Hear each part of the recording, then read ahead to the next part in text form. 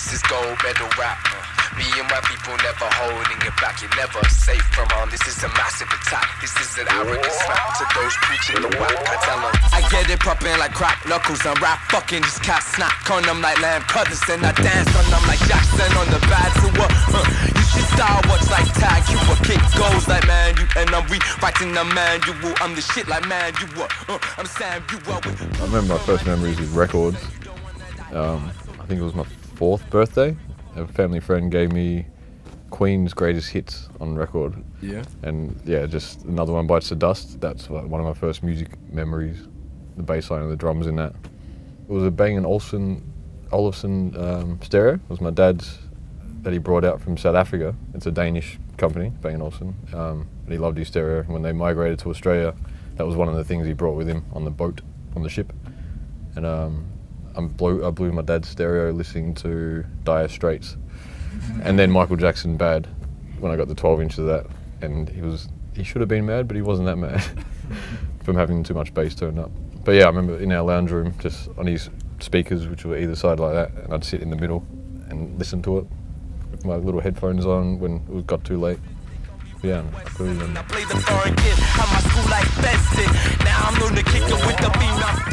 does it have to be genre specific? That makes it even harder, man. I like Off the Wall, Quincy Jones, the way he produced Michael Jackson's first album, just the sound of that.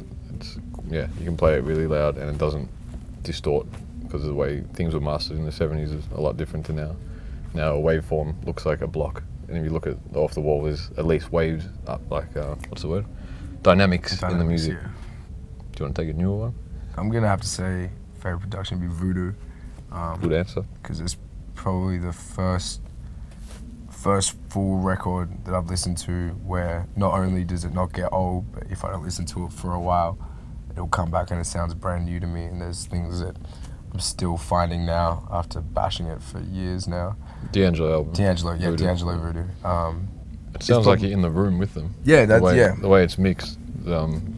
Russ Elevato was the sound engineer, and when you listen with headphones, you literally feel like you're sitting in the room with them while they're playing it, because everything's really dry sounding. There's not a lot of reverb and that sort of effect to make it not fake, but you know what I mean. And also, it's very raw. It's how a drum kit sounds. Yeah, exactly. And how the instruments actually sound.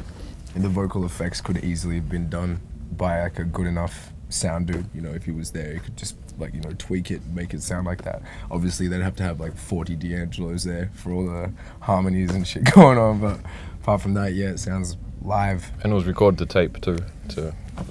Pro Tools had just come in, I think, in 2000 or 99 when they were doing it. And they recorded to analog tape, which is rare.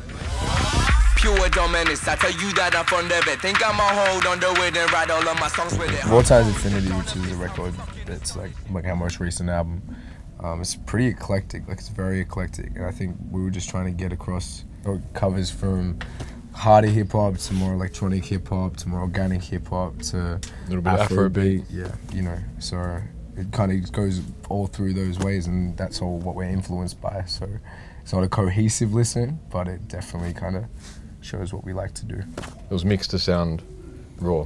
A lot of the vocals sound really clean when Rem records into it, and then I overcompress it and take a lot of high end off it. And there was a lot of older beats that I'd done from 4 years ago, so we just sort of work out what sort of sound we want to get across, and Rem will write to those beats. And it's all done in just my bedroom, which is like a third of the size of this. Yeah. The drums are in the cupboard with all my clothes and everything, so it's dead sound. Like this room, very dead. Vocal booth the other side, a little Pro Tools on my laptop, so there's 2 mics on everything. So with cymbals, it's a bit more nerdy, technical.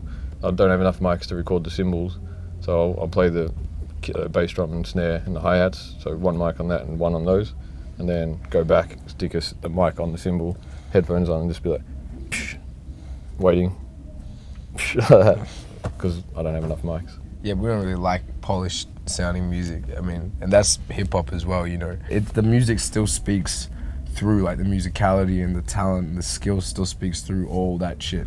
Doesn't matter how raw it is. I'm about 5'9" with dark brown eyes. I'm about well-shaped thighs on well-shaped fine women. How important am I to you? You're like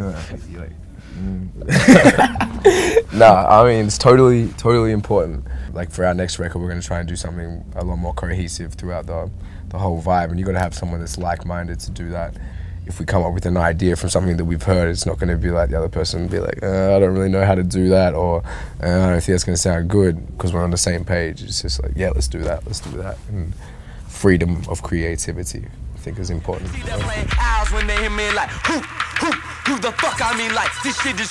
I'm more listening to our music on pretty bad sound systems, kind of on purpose. I don't know, sometimes like if you got a bad sound system, if it comes through and it sounds dope through that, you know, it's like a lot of our song tests, we'll test it just through the Mac, like your laptop speaker, yeah. You know, because you want to press play and see where stuff hits and if it's like distorting off that. Because I mean, I know so many people that will literally hear your stuff exactly like that, you know, they'll just press play and like, is this song dope? They're watching it on YouTube, you don't have headphones and it's like, oh, sick, new track, you know, so if it sounds sick in that environment, then it should be dope.